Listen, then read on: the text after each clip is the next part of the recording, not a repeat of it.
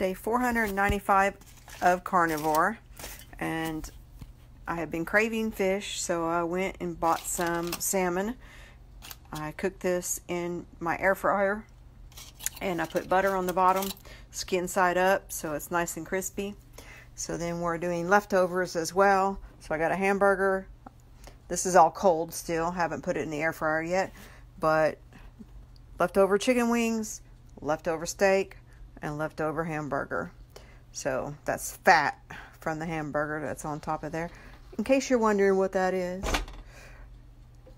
So anyway, this is what me and my husband's gonna share this.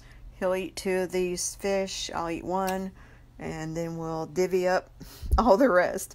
That way we just don't have to worry about having leftovers in the refrigerator. It gets ate. Yummy, yummy. Alright guys, remember, meat heals, sugar kills, and fat is where it's at. And I'll see y'all Sunday.